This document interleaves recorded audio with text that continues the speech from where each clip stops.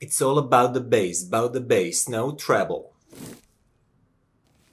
Hi guys and welcome back to my channel. Now, what we have here today is a subwoofer. This will be the first review of a subwoofer for me. It's a REL T5x from the latest series. Well, actually, because it's my first subwoofer in my own system. Of course, I've heard a lot of subs in other people's systems and in hi-fi shows, in hi-fi rooms, etc. But that's not the same, really. And as this is my first sub that I've ever owned and integrated in my own system, it will not be a review in a traditional way. I will not compare it to other subs because I have no experience to do that, but instead I'll compare the sound of a system before integrating a sub and after that. And I'll tell you my own experience and my own journey with it. For example, how difficult it is to integrate it seamlessly into the system. Next, how big of an improvement, of an impact it does have in your system. And lastly, do I feel it's worth the money? In my opinion, and for my system, that's quite a substantial amount of money. And I do believe that for the most viewers of my channel, not one of these high-endish channels where people spend like 10Ks, 20Ks for systems, but viewers of this channel where I talk about DACs costing just a couple hundred of bucks, I think this is a substantial amount of money. And I'll try to share my honest opinion. Is it worth it? Do I think that I made the right decision to purchase it, and would I recommend it to anybody else? So I'll quickly go through the specs because that's not fun, it's not interesting, it's also not very informative because you can just type in REL T5x, go on their website and see all the specs that it has.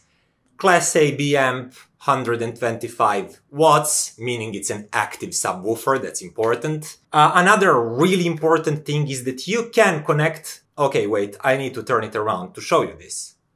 So I don't know how this little stunt will turn out in editing, but anyways, now we can see the back of the unit. And as you can see here, you do have low-level inputs. These are RCA inputs. So basically, if you have an amp with subwoofer outputs, you can attach it to this. But something that REL especially focuses on is high-level inputs. And for that, you're using this sort of cable. This is, I think, Nutrix P-Con connector or something like that. And you actually attach this to the outputs of your integrated amplifier or your power amplifier. Meaning you're taking high level of signal that's going to your speakers. And REL claims that has a lot of advantages, like you actually preserve the color and the character that your integrated amp is sending to your speakers. And then REL can read that and just seamlessly add more bass when you actually adjust some knobs. But eventually it should integrate really, really good with your system. And that was one of the big reasons that I've decided to go with a REL and not with some other manufacturer. Another big reason was Jay, my fellow YouTuber that raved about RELs and how good they are and how quick, speedy, textury and seamless to integrate they are. So Jay, beware, if I don't like this sub, I'm going after you and after your channel and I'm sending 1,000 bots to bring you down. Okay, and just before I end with this connectivity part, really worth mentioning that REL gives you this signal cable that's 10 meters long. And also a power cord that's 10 meters long. Insane, right? Well, actually it's not. It's a really clever move because this puppy needs some freedom. You need to move it around for the first few days and find the best spot for it. I started in the corner of my room. As Hunter from REL suggested, I watched so many of his videos preparing for the arrival of the sub. And he said, if you're using one sub, just put it in the corner of the room and then find the appropriate distance. I tried that. It sounded like rubbish. So it's basically an advice for how to get the highest possible output level of your subwoofer And you do get that, as promised. There's a lot of bass, it's deep, it's impactful, but it doesn't really connect well in terms of timing with your speakers. When I actually started to think about it, it was so logical, because I was looking at my KEF LS50s, and they were like 2 meters away from me, maybe 2.2 meters. And then there was whole other 1 meter distance to the REL. And yeah, that means that the bass line actually traveled 50% longer to get to you and to your ears. And also, the bass line is the slowest among all of the frequencies. One of the reasons why like these high-endish speakers like Wilson, etc., they have this stepped cabinet for a speaker that you see that the bass, biggest bass driver is closest to you, while mid-range is somewhere in between, and then the tweeter is farther back, like physically to the listener, because they want to create a situation where all the frequencies get to you and to your ears at the same time. Well, definitely, when I put a sub in any of the corners of my room, I got something that felt detached from speakers. I had a lot of grunt, a lot of power, like huge pressure, bass pressure in the room. And it sounded okay for movies, like deep rumbling, powerful. The whole air was moving with plodding bass around me. But with the music, I just didn't like that arrangement. It was slowing, otherwise really fast and resolving LS50s, and it was a no-go. So I tried many positions in the room. I started putting this sub close to the left speaker in my room and somewhere around it, and I got decent results. But then I realized that my room is not completely symmetrical, and the left side has a little bit more of walls. The subwoofer was more pocketed on that side than on the other side, where behind the listening position there's much more space. So I actually moved sub to the right speaker, and I tried several positions around it. At first, I'll put some pictures on the screen. At first, I settled putting it just on the outside of the right speaker, closer to the side wall. And I got pretty decent results there. I listened to it that way for several weeks, and I was pretty happy about it. But after some time, I still noticed that if in some songs, like you're listening to a double bass, naturally recording, my favorite, Nenad Vasilic, I'll put again that on the screen, I'd notice that some notes did sound a little bit more sluggish than I'm used to. I would turn off sub, I hear there's less weight, but the bass is quicker and I hear more transients and more edges. So I continued experimenting. And finally, I settled just on the inside of the right speaker, really close to the speaker stand, and I felt that everything snapped nicely into focus there.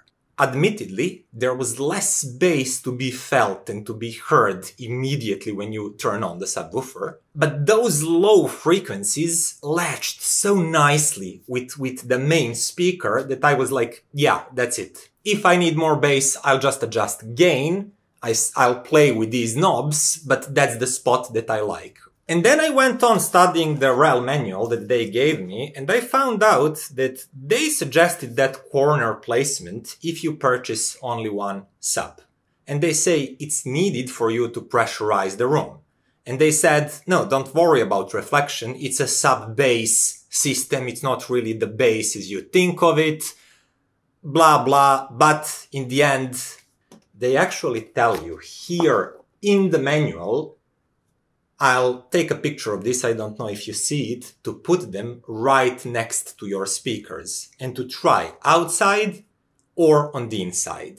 And it just happened that I achieved the best possible results putting it on the inside. And then I realized, like, Hunter is being a little bit of a hypocrite, because he's afraid that if you buy a smallish sub, that you're not going to be impressed with it. And he says, like, put it in the corner, feel the power, feel the pressure in the room. But if you buy a stereo pair, or even more, if you buy stacks of RELs, have you seen these crazy guys putting like 3 subs on one side and 3 subs on the other side? And when I say crazy, I mean that in a best possible way. And they always put it next to the speaker.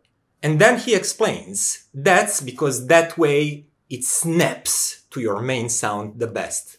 Time aligns in time domain. Bass notes latch to the higher frequencies and they aligned well and everything snaps into focus.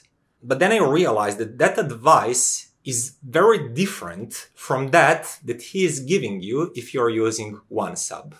And when we are talking about that snapping to the main speaker and that alignment in time domain to everything to keep its precision, there is no difference really if you're using one or two. If you move it away, far from the main speaker, far behind, close to the walls, you will get stronger bass, but it will be more mudded, less precise, and it will sound like a subwoofer and not like the natural extension of the speaker. And that was my talk about positioning. Just try everything for yourself, see how you like it. Maybe you're completely okay with the corner position, you like that deep, impactful, pressurized bass, and you don't really care much if it's not like snappily following the bass line of your main speaker. I didn't like it at all. And I also didn't like that Hunter divides his customers to the ones that purchased more of these and to the ones that purchased just one. I think it would be nice to tell you, yeah, that's the best position near your speaker, but if you buy just one and you have a big room, you might not be able to pressurize it that way, and you might have to make some compromises and put it closer to the wall at the expense of timing. And after that initial phase of trying to find the best position, you're left to play with these knobs. And one is gain. Basically, you want to match the volume of a sub because it's an active subwoofer. It has its own amplifier. You want to match it to the rest of your system. You can do that by measuring levels, etc. But I did it by ear. Because in the end, it's important how it sounds to you and how you like it. For example, I started with a slightly higher gain, somewhere like around 11 o'clock. These knobs have really nice clicks. There's 40 of them on each knob. And that's really nice because you can count these clicks. And that came really useful to me because I was thinking like, okay, now I'm at 11 clicks. I sit, I listen, there's too much bass. I lower it to 5 clicks. I think, yeah, that's pretty nice. I like that. Now I play with the crossover setting. It goes from 30 to 120 Hz, but in between, you don't know where the crossover is really. You don't need it. Do it by ear.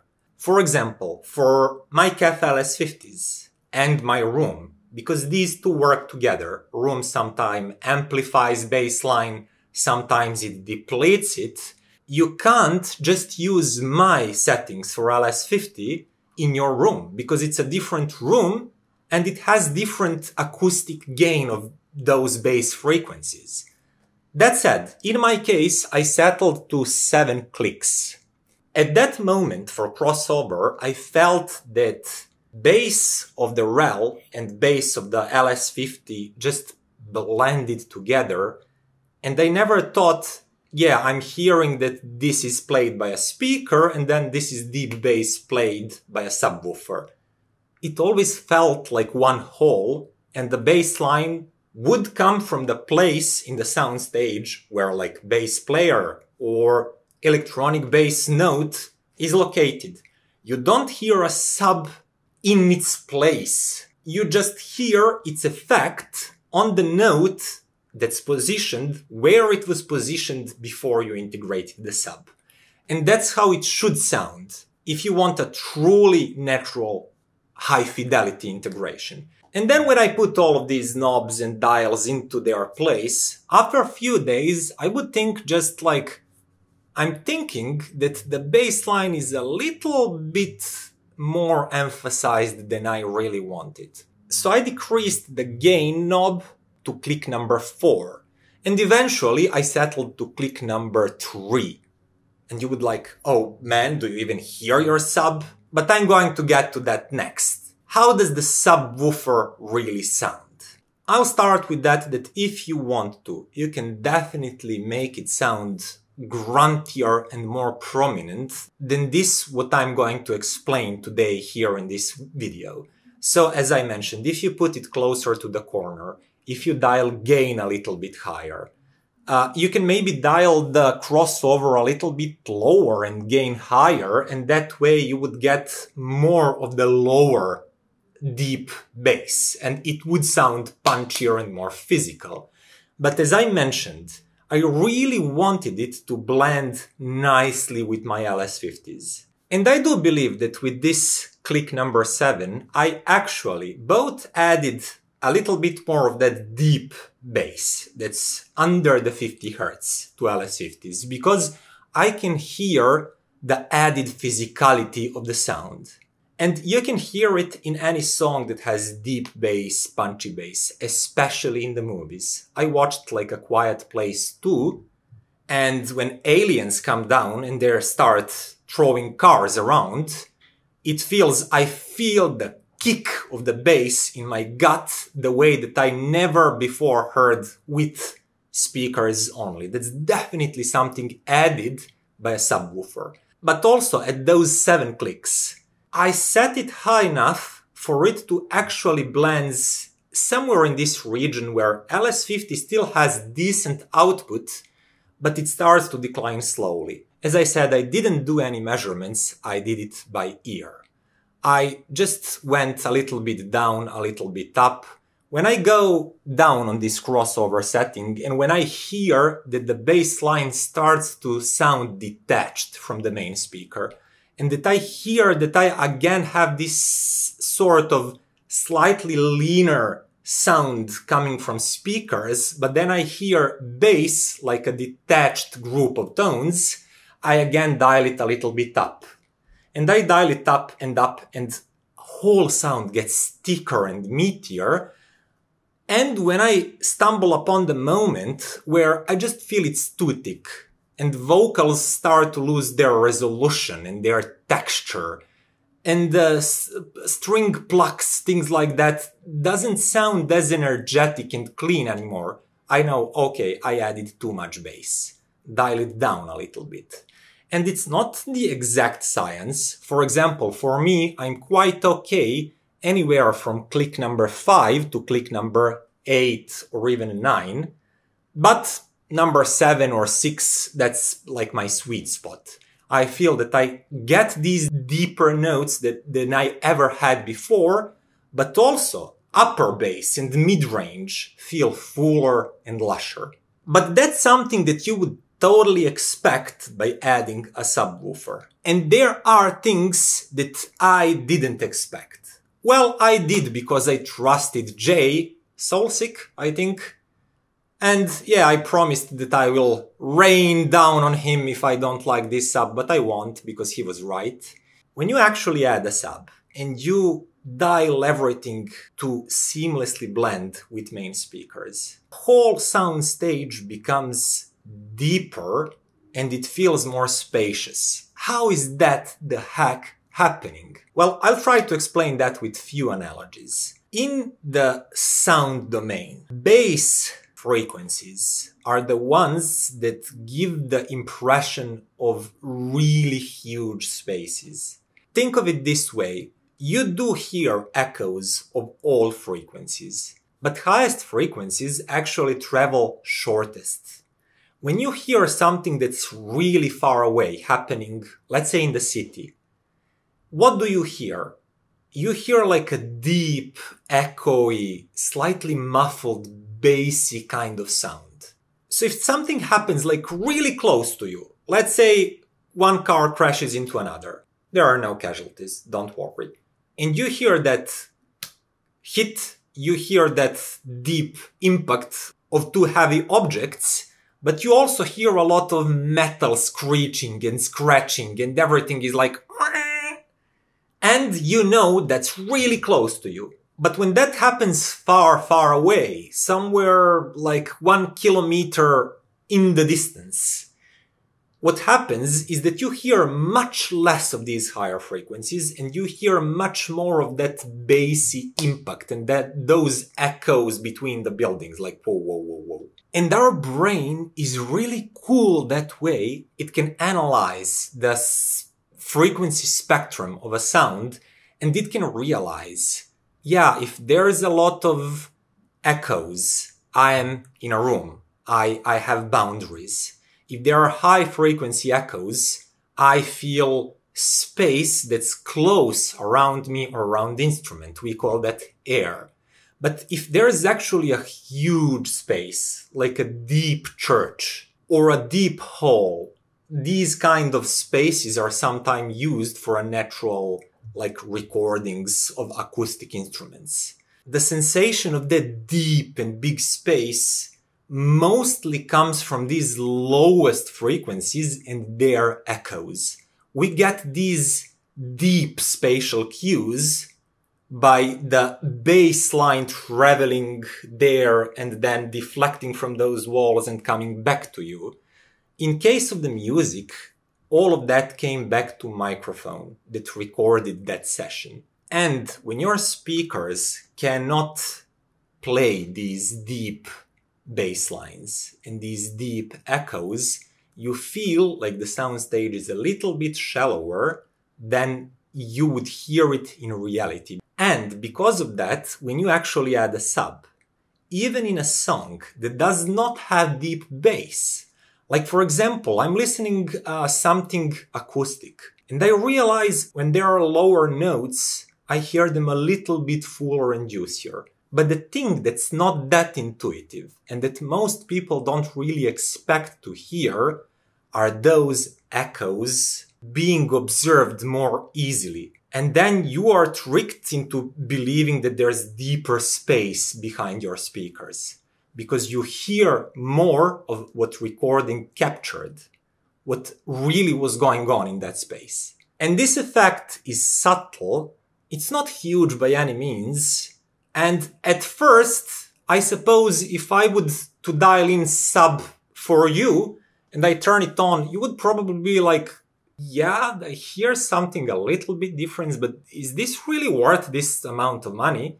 At first, like that first day when I bought it and I was still playing with it, I went to bed slightly disappointed. I was like, okay, this is okay, but in most songs, blues and jazz that I really like, the effect of a sub is really subtle, it's really slight. I can hear it adding grunt and weight and punch when I'm watching movies or I listen to electronic music. Then it really shines, man. It adds that kick, that punch, something, the energy that these little speakers, they just don't have.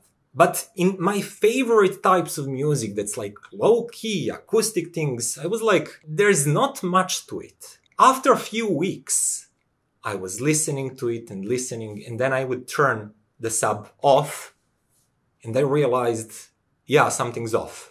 And something's off in my imaging.